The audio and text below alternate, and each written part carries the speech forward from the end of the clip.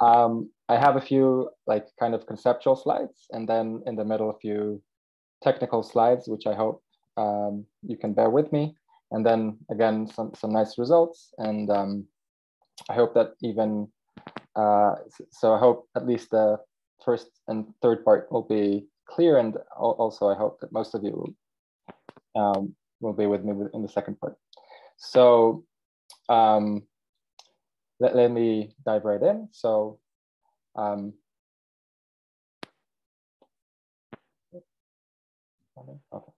So a lot of recent papers are about this correspondence between finite deep neural networks and Gaussian processes. And the idea is that as the width of the finite DNN goes to infinity, the network outputs converge to a Gaussian process.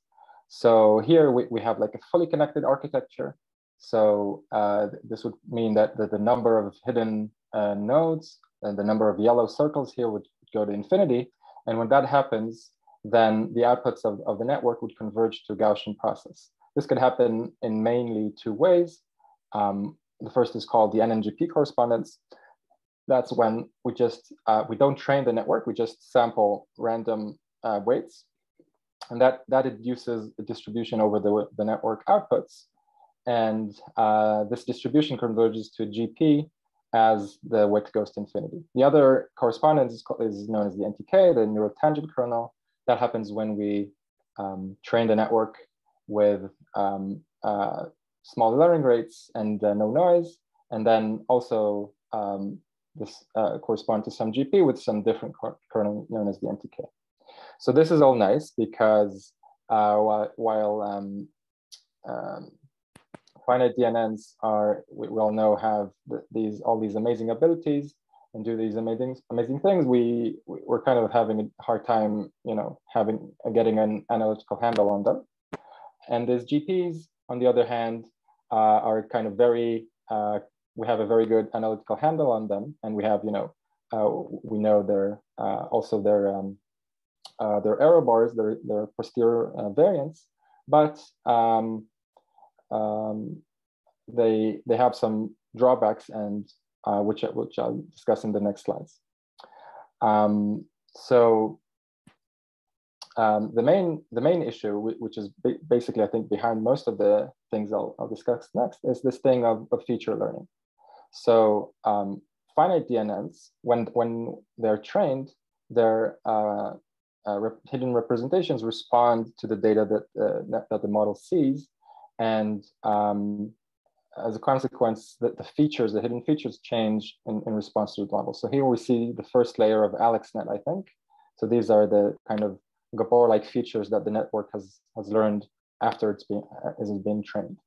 In contrast, GPs are kernel methods which have fixed kernel that's just a function of the network architecture, and not of the data that the network has seen. Sorry, computer response there. So so there's a gap here, which several people try to bridge over.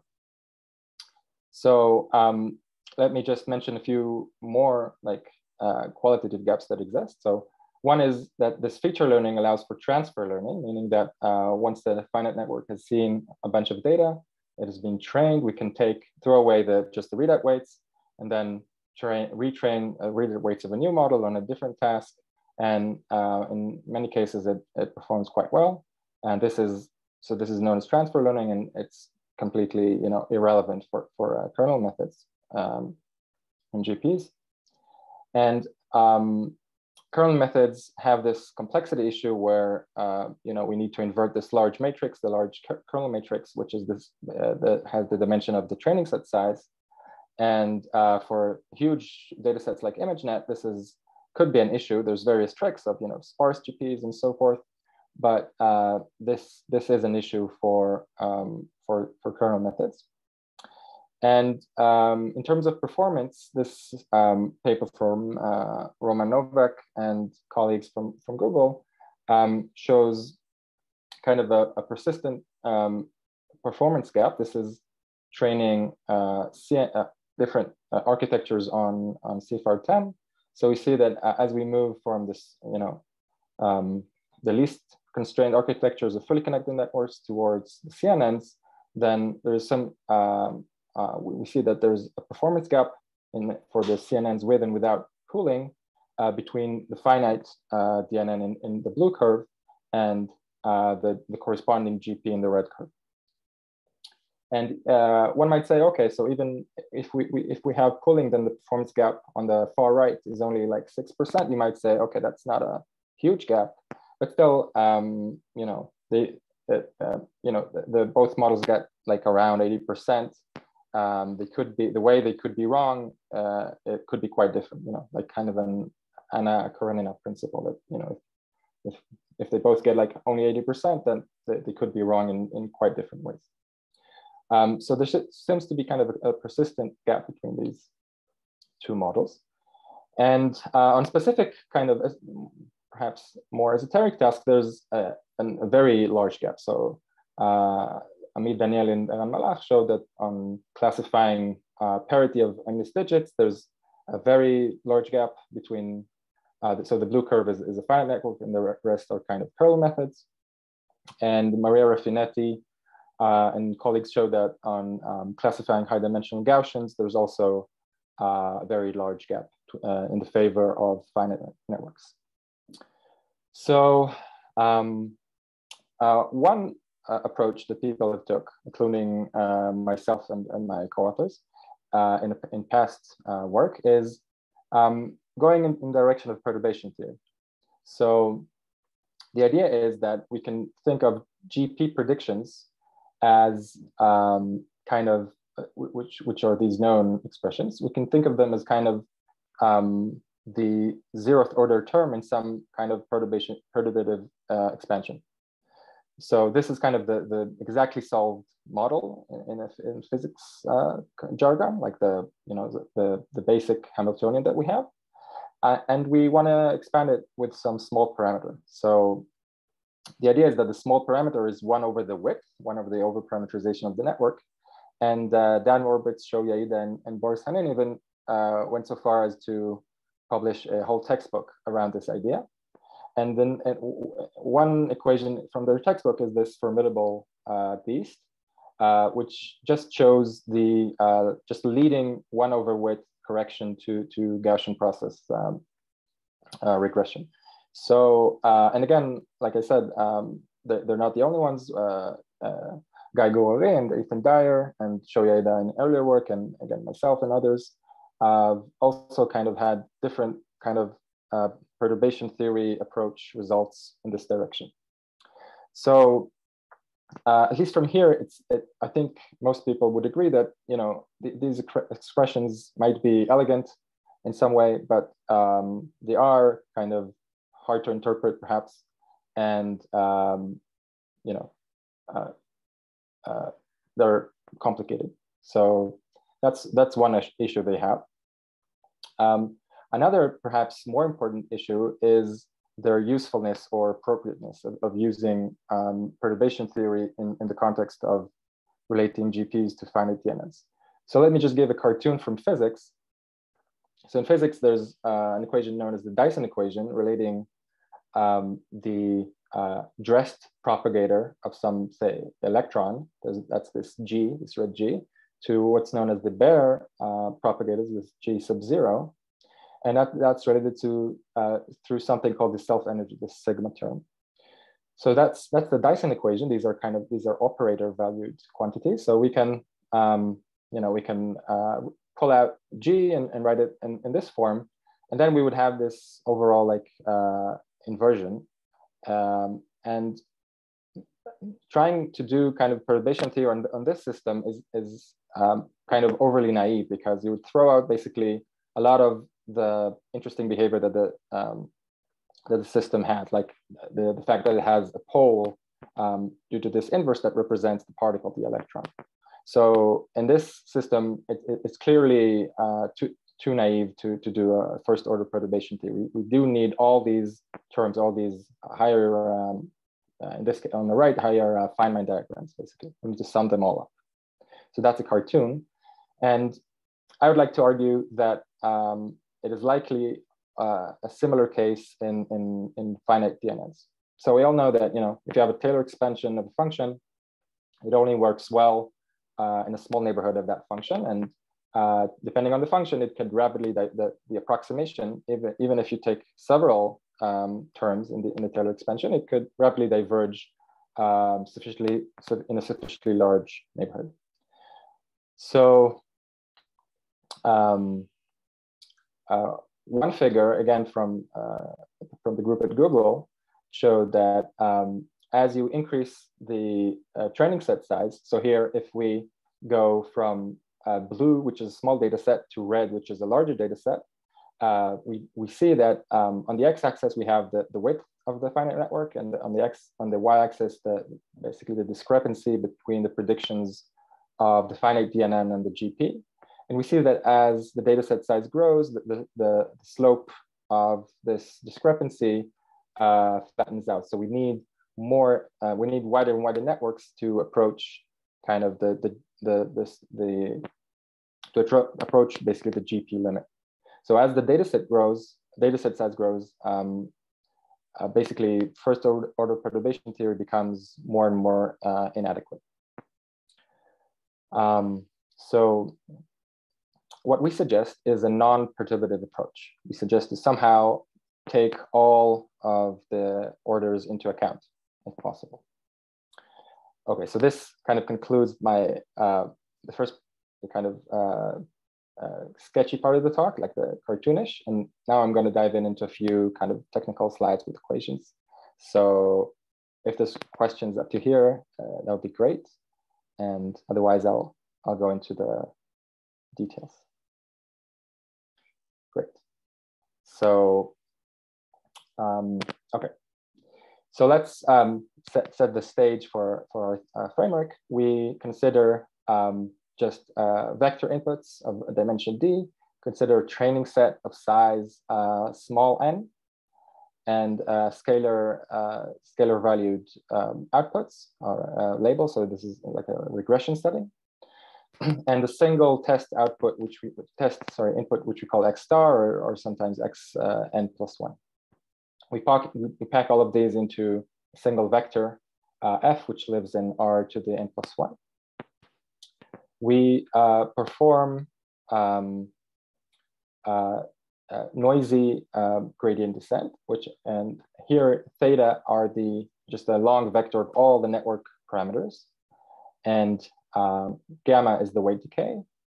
The gradient is over a full batch of the training set, so there's no mini batches. We always take a full batch, and there's a learning rate eta, and all of the noise, again, there's no mini batching. All of the noise comes from like an exterior injected white Gaussian noise, which is this psi.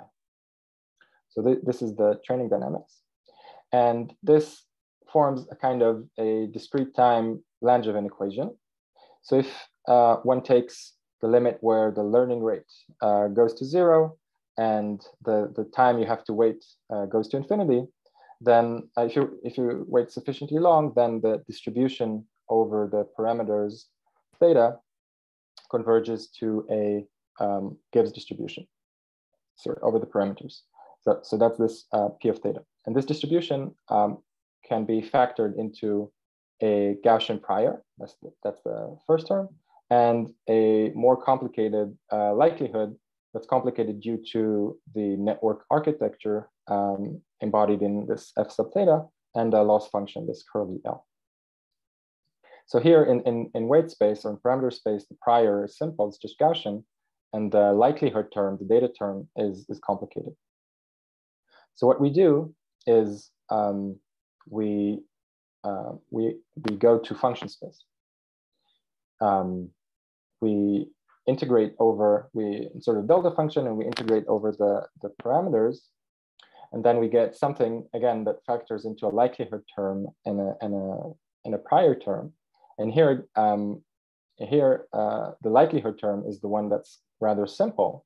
So L could be, like we're going to take it to be a square law. So it's going to be just some simple term in terms of the outputs of the Fs. But the prior term, the P sub 0 of F, that could be depending on the architecture, that could be quite a formidable beast. Okay, so we need to define some kind of overparameterization or width parameter. So here we call it this capital C because we mainly consider CNN. So C would be the number of channels, which is the thing that goes to infinity in the corresponding GP limit. So the variance of these parameters scales as 1 over C. So we know that as C goes to infinity, F, the outputs would be drawn from a Gaussian process that's kind of well established by many papers.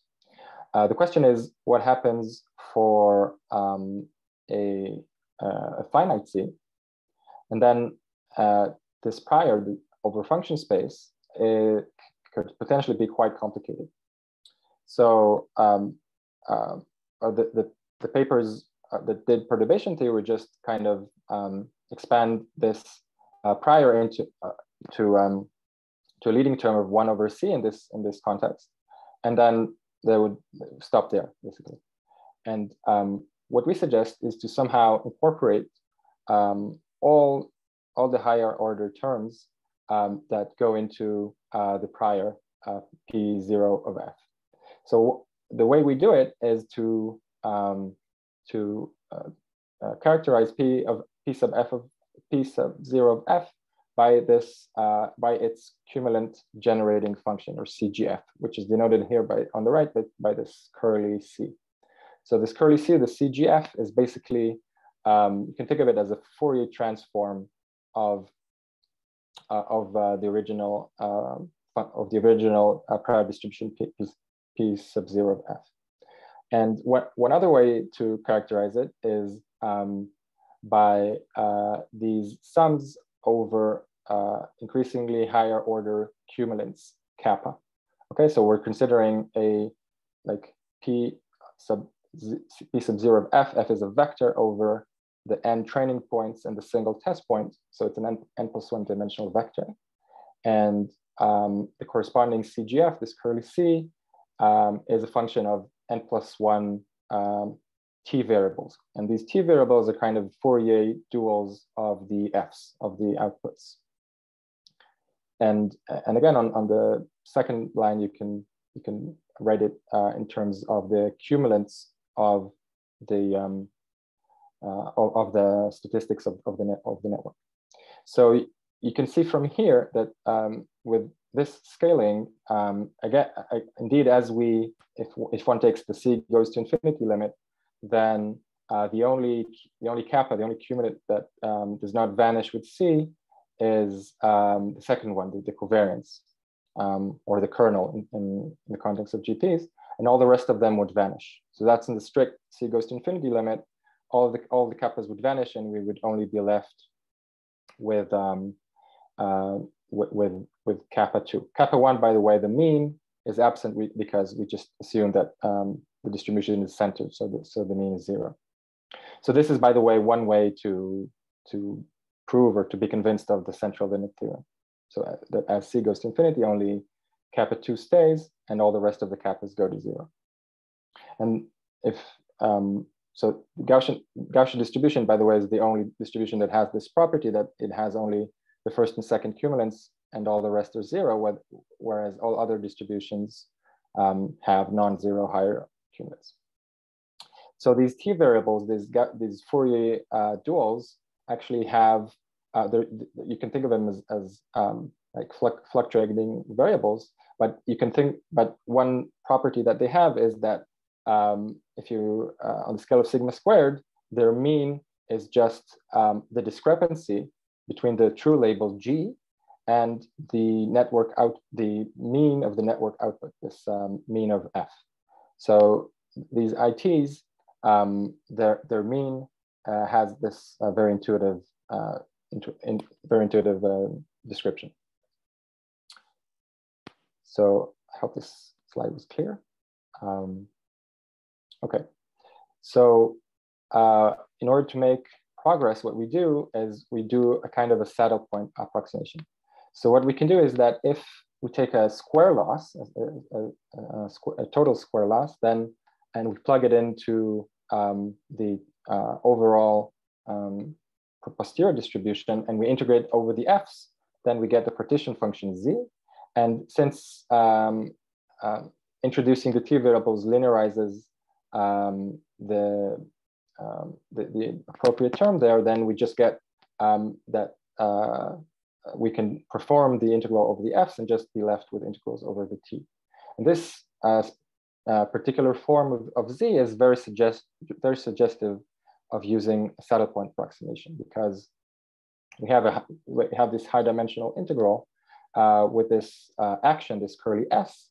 This curly s has basically this form, and physicists working in kind of statistical physics context, this is kind of a very suggestive form to use the saddle point approximation, which basically says we don't need to actually perform this integral. We can just compute the stationary points of the action, and those points would be, and evaluate the integral there, and then evaluate the action there, and then that would be the value of the integral in a good approximation.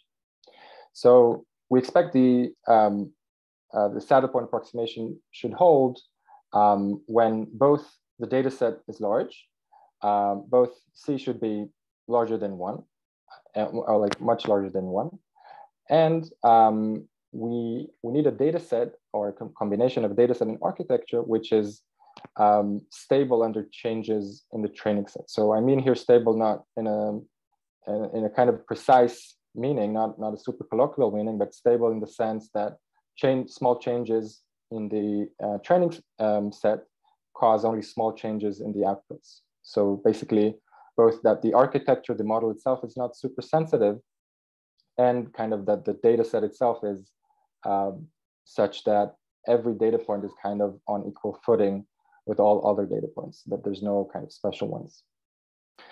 So, and if you take these conditions, then we kind of show a kind of technical condition for when we expect this approximation to hold well. And we also kind of looked at it numerically, and we saw that the outputs across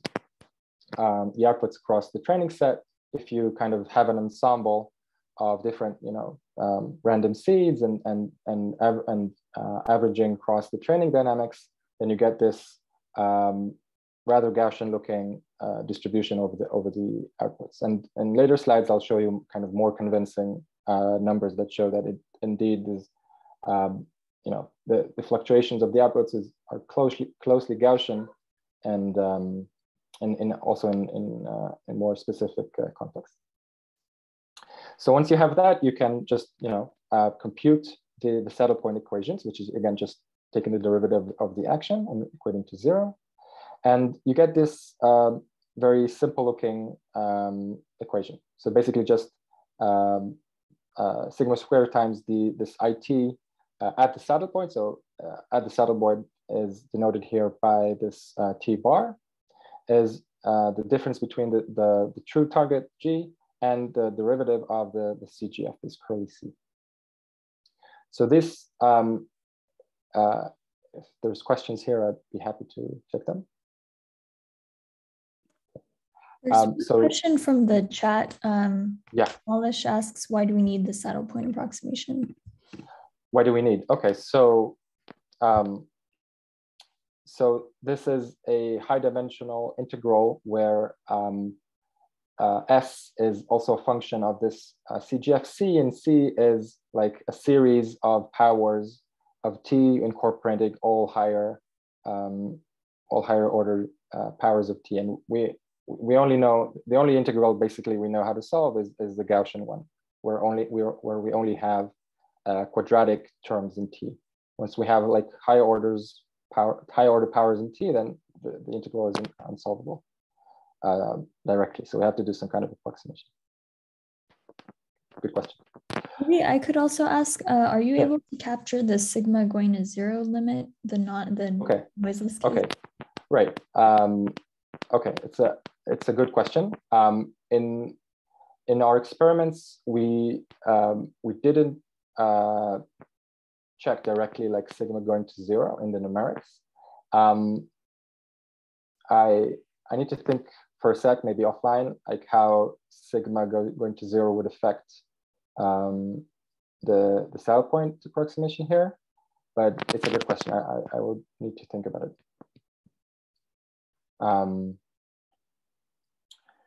Okay, so can I ask if a question also? Sure. Before? Yeah. So aren't the conditions under which the saddle point approximation is valid the same under which the perturbation theory? Okay, so that that's a great question. I was waiting for someone to ask that. I was also worried about this. So in perturbation theory, we only need C, like 1/C, very small. There's nothing to say about the size of the data set. In fact, as I'll show you, when the data set becomes large, the GP and the GP approximation, or the first order perturbation theory, become very bad approximations. So actually, in fact, as I'll show you, C doesn't have to be super large. I'll show you that even if it's like 2 or 4, under specific conditions, the theory still works quite well. So yeah, it's okay. So here the n much greater than 1 and C much greater than 1 is an OR. You don't need both. Is that it? No, I do need both. You need both. Okay. Yeah. I see. Okay. Thank you. Okay. Thanks for the question.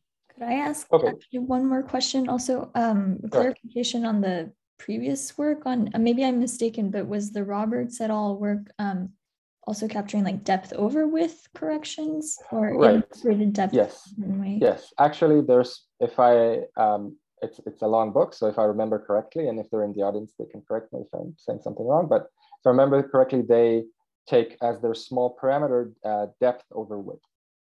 But again, if I'm not mistaken, I don't think they incorporate the dataset size as controlling the smallness of the parameter. But again, as it's a long book, so I may have missed some sections, but as far as I know, that's the case.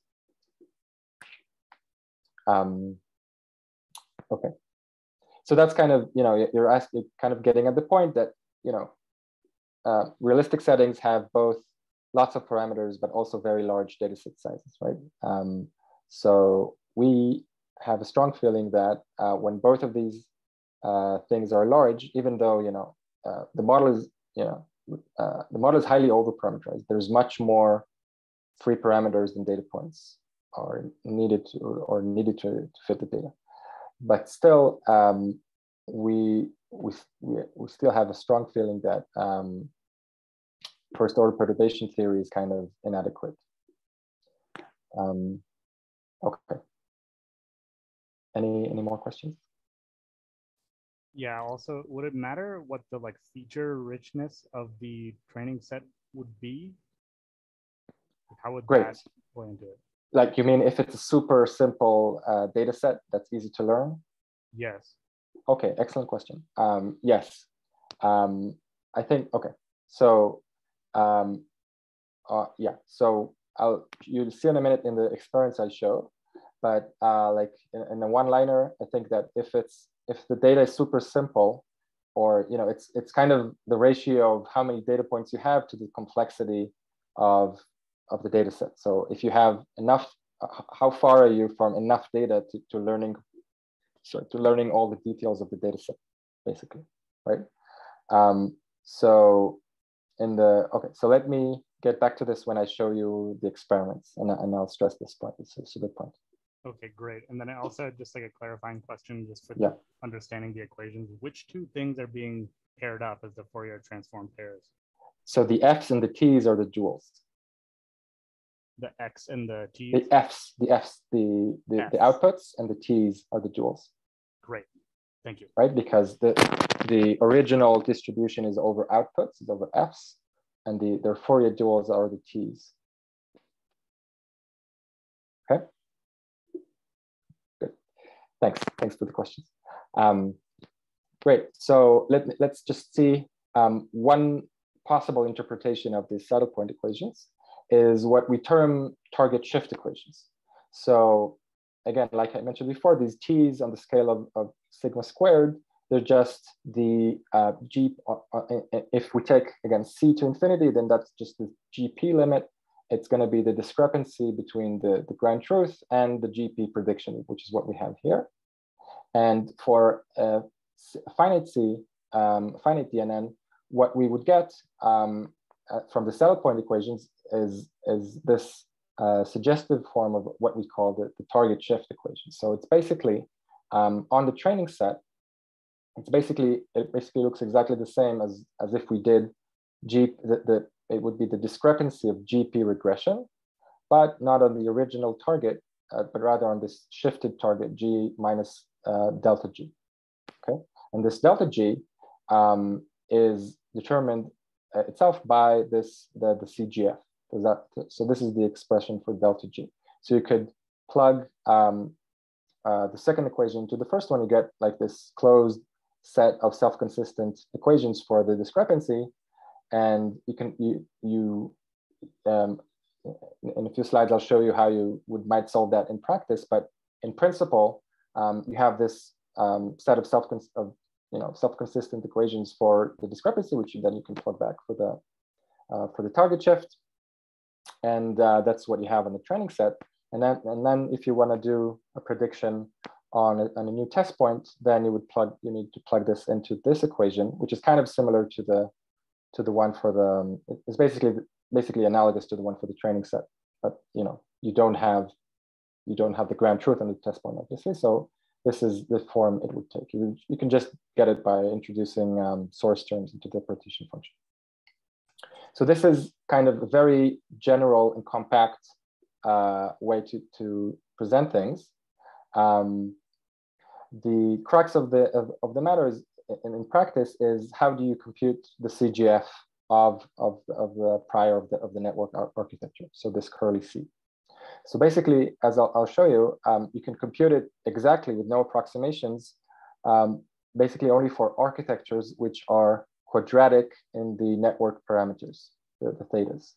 And anything else is in track, like it's not, you would have to resort to some kind of approximation to compute.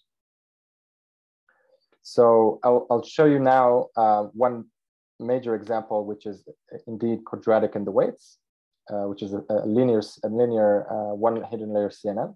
And then I'll just briefly mention a fully connected network with quadratic activation that's also quadratic in the weights. And then I'll show you some more results, which again which will need to resort to more approximations. Okay, so we'll spend some time with this first example. Okay, so if we want to kind of get more simpler expressions, we can resort to one more approximation known as the EK, or the equivalent kernel.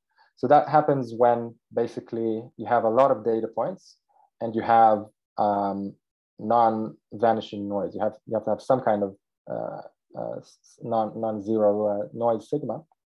And then what you do is you take the discrete sums that you have over the training set in the original GP mean, and you replace it by an integral over the input distribution mu of x. And this, k tilde inverse that you have in the in the usual expression, you replace it by this this fraction that you have on the bottom line, which is the lambda. The lambdas are the eigenvalues of the kernel, and this is kind of an a smooth approximation to what GP would do. So it holds true when the data set, the training set, is very large, basically. So this extra approximation would help us in the following model. So let's consider the following very simple but still interesting model. So it's a 2-layer CNN with a teacher-student setting. So we have a teacher network and a student network where they both have the same basic architecture, which is this drawing here. We have non-overlapping kind of convolutional windows that span the input dimension. And we have weight sharing, these blue W's. And so we have locality and weight sharing. And then we just have a linear readout layer. And there's no non-linearity, everything is linear. So this thing is quadratic in the weight, so we can compute its CGF exactly. So that's one nice property.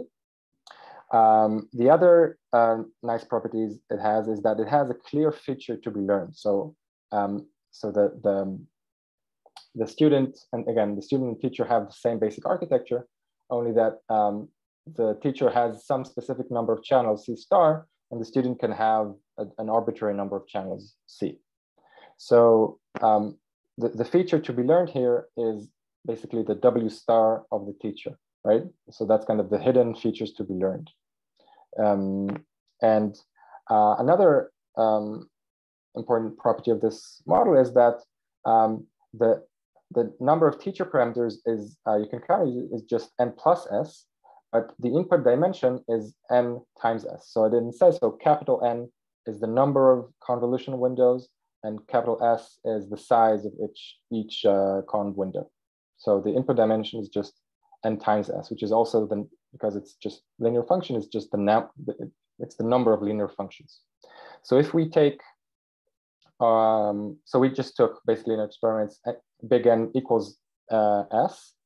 So if we take this number to be also largish, then we kind of have a pretty wide regime where the little n, the training set size, could sit quite comfortably in the middle between these two extremes.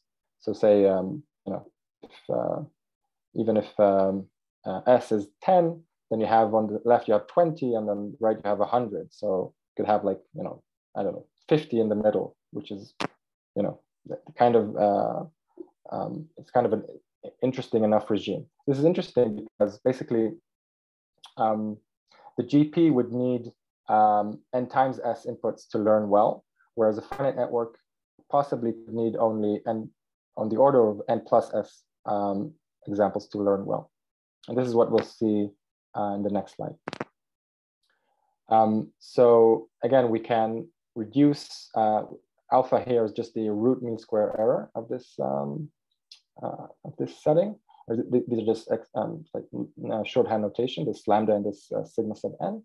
And then if we write the saddle point equations for this simple model, then we get already quite an interesting equation. So the first two terms, which I kind of marked, is just what you get if it's basically just the GP plus EK approximation plus 1 over n corrections to EK. So that's this Q term. It accounts for 1 over little n corrections to EK.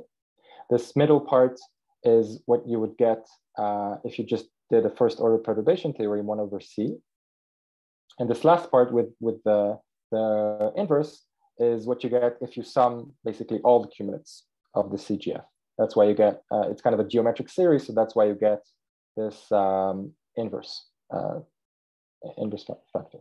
And this inverse is kind of, if you think of it, gives you a pole as a function of alpha. So you basically have some value where if you plot this, you can solve this equation like graphically. Just plot, the identity line, that's the left-hand side, and the curve that describes the right-hand side. And you get the right-hand side has some pole. So that's like a qualitative thing you only get if you do a non-perturbative approach, which you don't get if you just take just the leading term. So let me show you the results. So if we just take a teacher with C star equals 1, so only one channel, on the x-axis, we have the number of channels in log scale base 2. And on the y-axis, it is basically just that, like the alpha I mentioned before, the root mean square error. So the dots are the empirical values.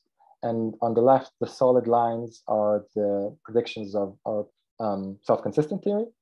And we see that as the training set size grows, the theory matches the experiment increasingly well, right? So the solid line matches the dots better and better. And with respect to the question I was asked before, so here we scale S, the size of the conv window, which is also related to the size of the input, together with the training set size. So basically, as we increase the training set size, the task remains kind of equally or relatively equally as hard. So we get more data points, but we also have like a larger input dimension. So it's still hard to learn. It's not like we're flooding the network with too much data that it's already saturating. It's always kind of on the edge. It needs more. It still would like to have more data points to it could learn more from more data points. Okay, so I hope that answers that question. And on the right, what we have in these dashed lines is the predictions of just first order perturbation theory, and we see that they work well only when C is very large and the training set size is quite small. So if C is too small or N is too large, then we see that these curves rapidly diverge and from the empirical values. So here is kind of a crisp example where you have to have these non-perturbative corrections, and a first order perturbation theory is just inadequate, and at least in part of this regime. So, any questions here? Okay. So in this model, we also observed a kind of a feature learning phase transition. So what we did is you can take the learned W's of the student, the learned filters of the student, and put them in this W matrix, which is S by C, and then look at the empirical covariance matrix, this sigma sub W.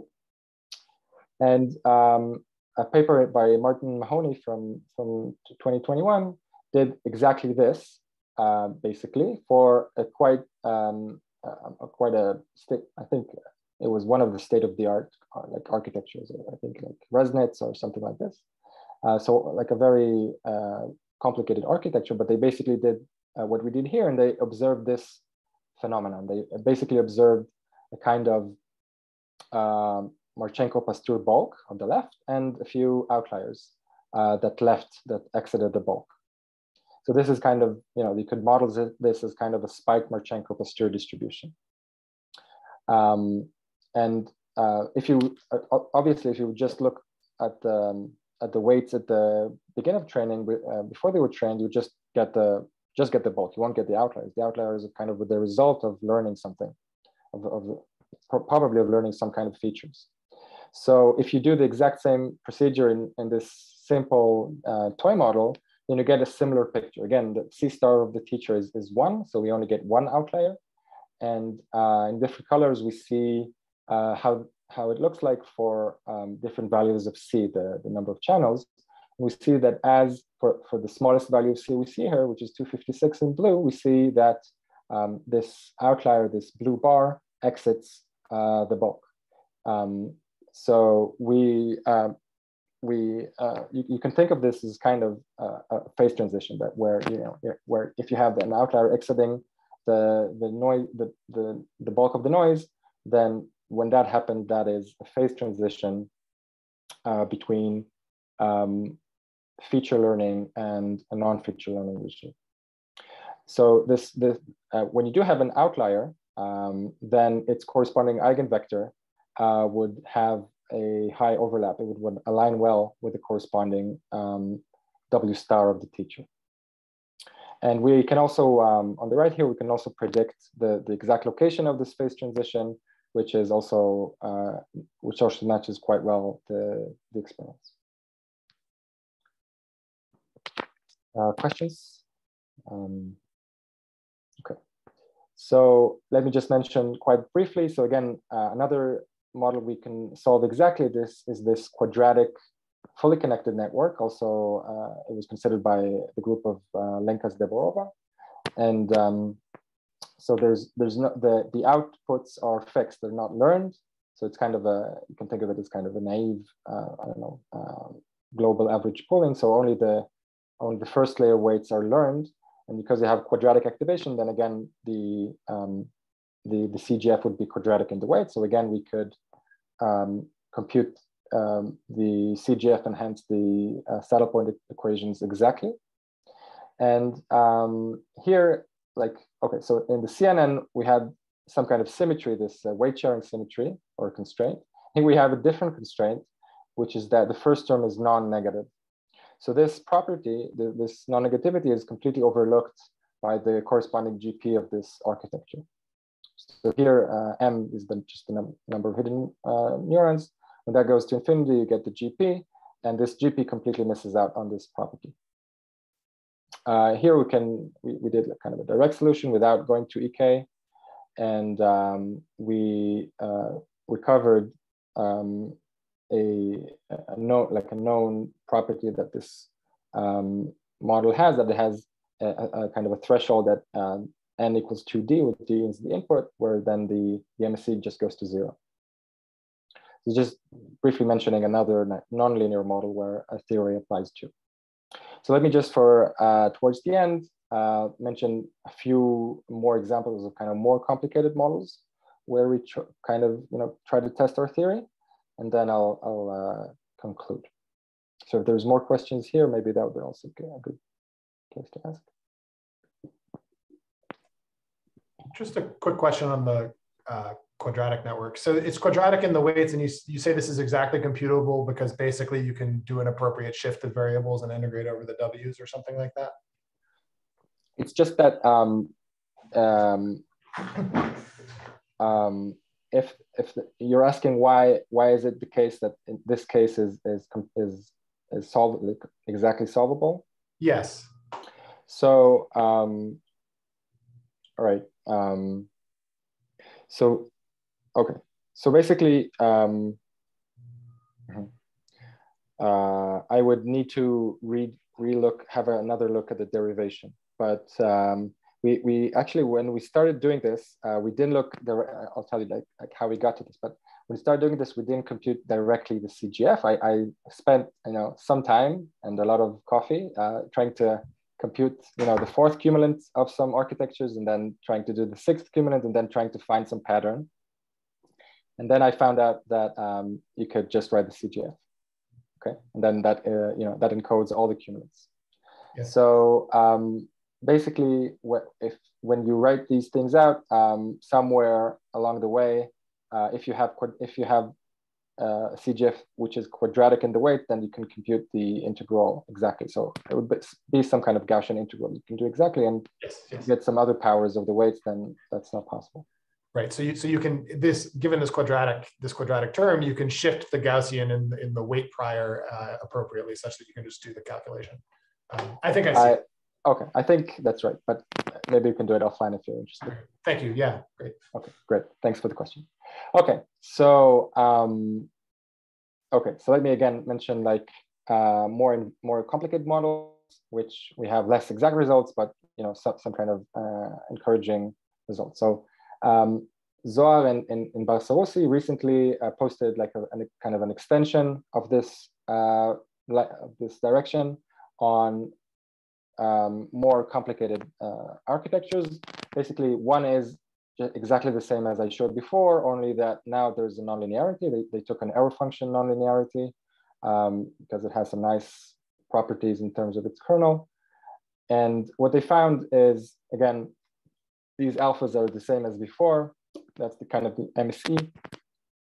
And basically, if you just look at the numbers, you see that the prediction, alpha prediction is the prediction of the self-consistent theory, and alpha experiment is what they got, the empirical values. And you see that and alpha C goes to infinity is the GP values, and you see basically that the self-consistent theory matches the data much better.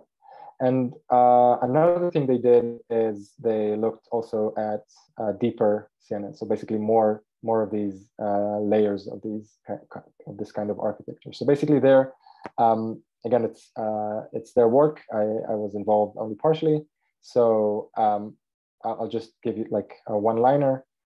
Basically, what you need to do some more tricks. So you need to kind of separate the different layers if you have more layers, and if you have a nonlinearity, then also there's again some other manipulations or approximations that you need to do, which I won't get into at this point. But I just wanted to get to give an optimistic message that it seems possible to extend this theory into more realistic architectures.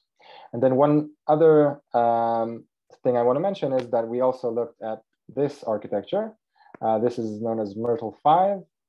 It's a CNN that we trained on CFAR 10. And here we just, it's kind of a sanity check to check the assumptions of the derivation theory hold. And here, what we saw is that this delta test is just the discrepancy between the prediction of the network outputs relative to GP predictions on the test set. And this column, this ratio of these kappas, so this kappa 4 is just the fourth cumulant. And we just looked at the ratio between that of the CNN of the outputs and that of the Gaussian. And if we get something that's close to 1, then that means it's close to a Gaussian. So other than this n equals 64, which is on the last line, all the rest, which we're not sure how to explain now, but all the rest of them are pretty close to being Gaussian.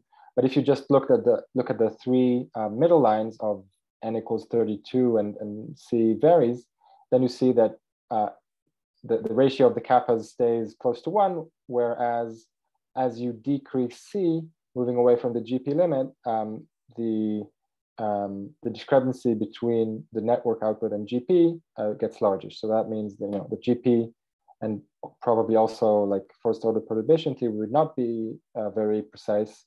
But if we could apply our theory here, then that we have good, we are optimistic that we could get better fits to what the network is doing.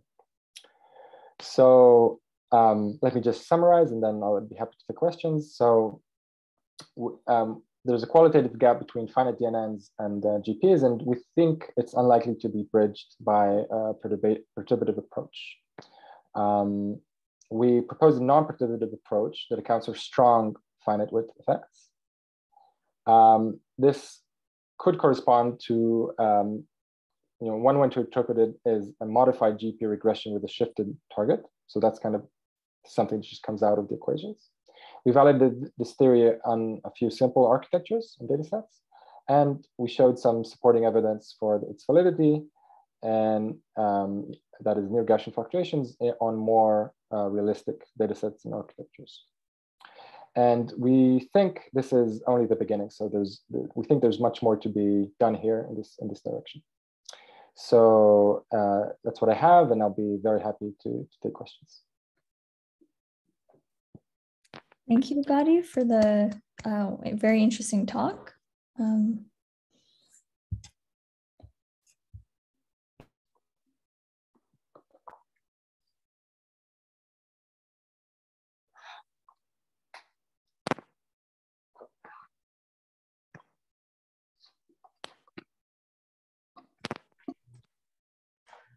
I have a question about approximation schemes.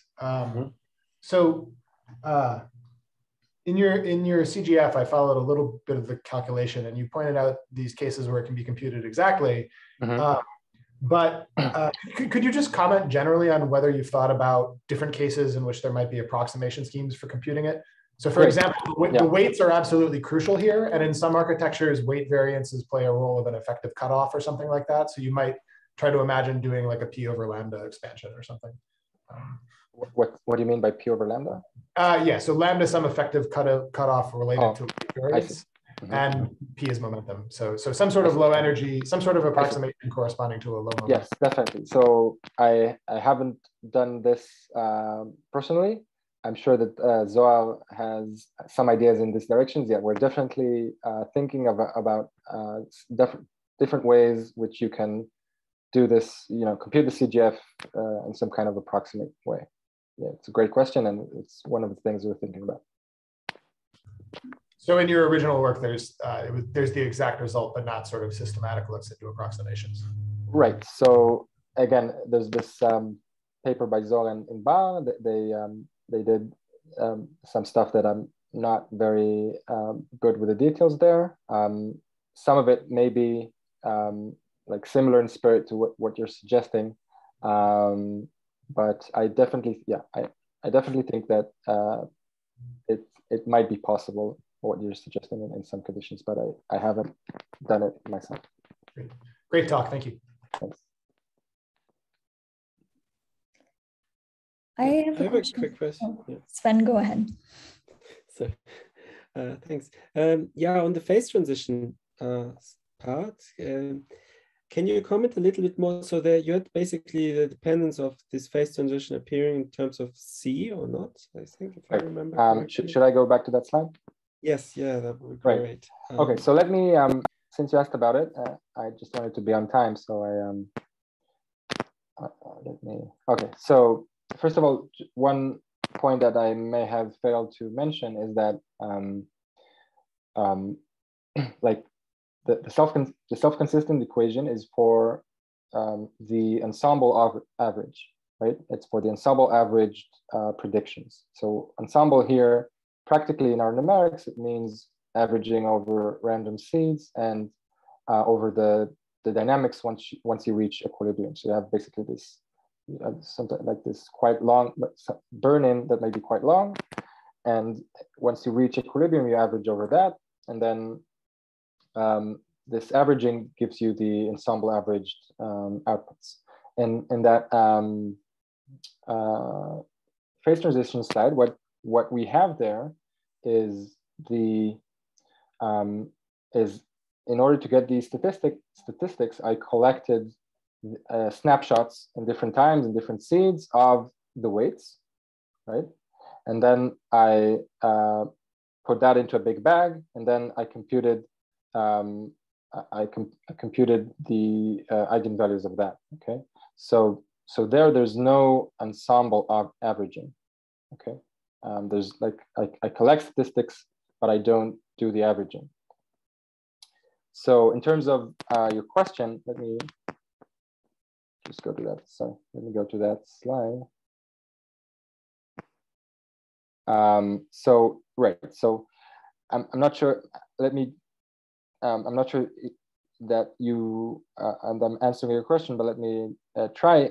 So when you change C, actually, it's quite different from maybe more usual setting, because when you change C, you change both the value of the potential outlier and the shape of the bulk, specifically its support, its right and left extremes.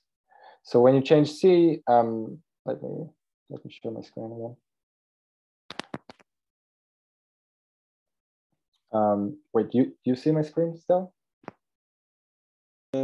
We see now the full screen, I think, and with the title slide. Oh, I see. Okay, let me try.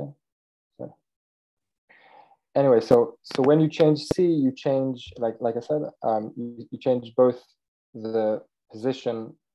So as C becomes smaller, then the outlier wants to come out of the bulk, but also you change the shape of the bulk. Let me get there. Is that were you? Sorry, maybe you asked. I answered something you didn't mean, but could you repeat your question? Yeah, let me see. Can you show the slide again? Yeah. Sorry, I'm waiting for a new laptop. There's a global shortage in silicon, right? So,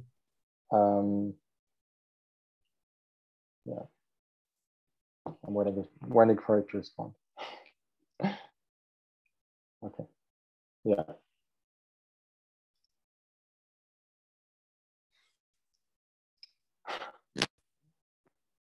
Okay.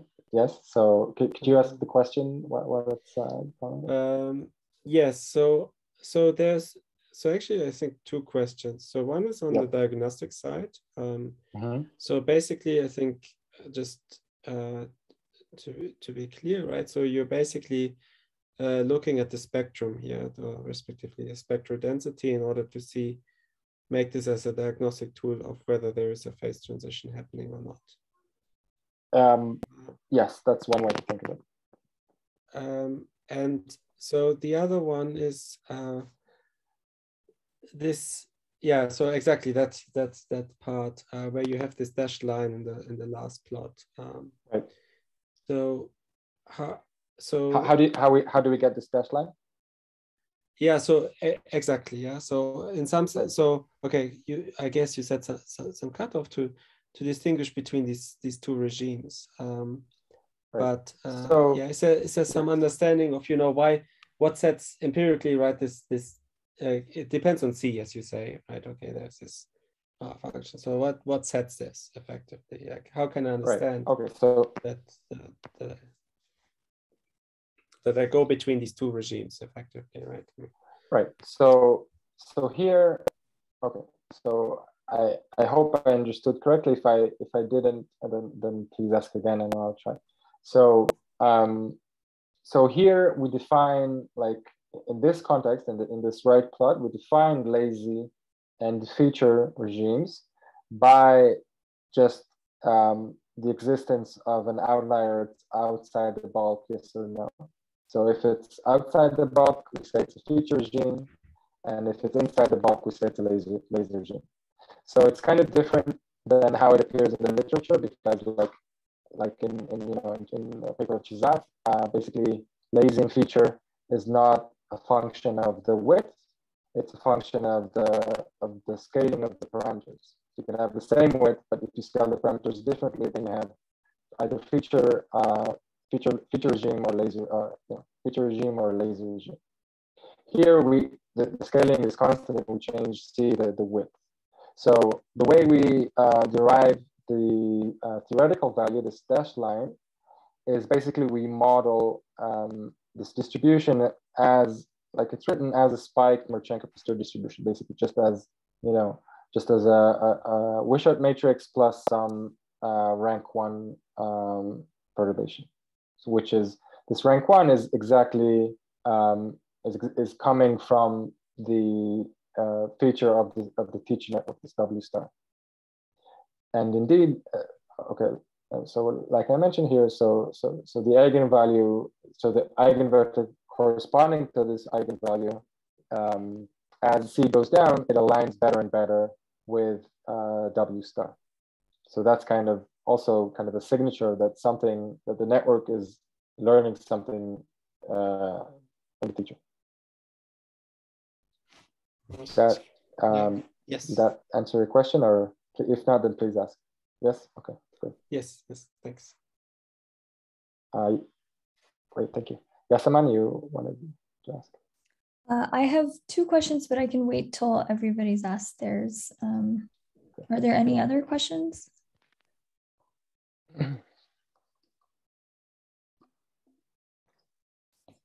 If not, so I actually kind of missed why. Oh, there's a question from Jamie Simon in the chat. Recent work suggests that during training of a finite network, its NTK evolves to align with the training data. Do you think this phenomenon could be studied with your framework? Thanks. Okay. That's an interesting question. So I've also kind of thought about something along that line. So one possible answer is that I mentioned that one way to kind of interpret the saddle point is by a shift to the target. A different way you can interpret this same thing is by a shift not to the target, but to the kernel itself. So the target is fixed, but the kernel is changing. So so this change to the kernel, this shift to the kernel, this delta K, I think, like, at least conceptually that could be kind of mapped to this evolution of the kernel or the features of this MTK. I would also point out that the correspondence is a different one. So in MTK, there's no noise. So there would be some kind of residual dependence on the initial conditions that were used. And here, since we're injecting noise during training all the time, and we're looking at equilibrium, then there's no leftovers from the initial conditions. So we're forgetting about them. So this alternative point of view of a shift to the kernel rather than a shift to the target is something that could be related. It's something that we started looking at, but it's computing this shift to the kernel is it gives you quite complicated expressions even for very simple architectures. So even for a linear fully connected architecture, if you try to compute this, I've done it, but it's it gives you something reasonable, but it's even for that super simple, that simple as it gets, it already gives something not super simple. And then if you go to the next more complicated architecture, then you get very kind of scary stuff. So I don't currently see a way that you can just look at this shift to the kernel and look at its eigenvectors and say, okay, these are the features that the network have learned. If we had that right now, that would be amazing. But we might get there. I don't currently have such a results report, but it's a very interesting direction, I think. Maybe two quick questions. Before we end, I kind of missed in your framework. You're only able to, when you solve, because you need to solve the self-consistent equations, you need to assume particular forms for the target function. You can't derive a closed form expression independent of the target, for arbitrary target function. Okay, so there's two levels, right? So for the kind of general equations that I showed, everything is to derive the equations themselves. Everything is completely arbitrary. The target and the architecture which determines the output distribution, the CGF, that's completely up to you. There's nothing other than the conditions I mentioned for that are needed for the approximation. Then everything is completely up to you. For doing more specific, to get more specific results, the ones I showed for this model, for this kind of linear CNN teacher student, then if to get this clean picture which we see on this slide, where there's a clear feature of the outlier, then I think it's a good idea to get to consider simple examples like we did, like this teacher student setting. Of course, you can also consider more complicated stuff, and I think it would work. I think it would just be a bit more difficult to analyze. But for conceptually, for the equations themselves, you don't need additional assumptions other than the one I said. It's just that if you want to get simple, intuitive results, then it's a good idea, pedagogically, to do it. And is there a condition on can you get a condition on the learning rate for which this regime holds? Great. Right. Excellent. So right. So I guess you're referring to something like your results on the catapult mechanism, where you have this critical value for the learning rate.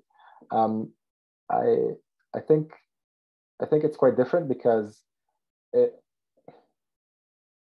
we don't have any specific like clear bound or critical value for that.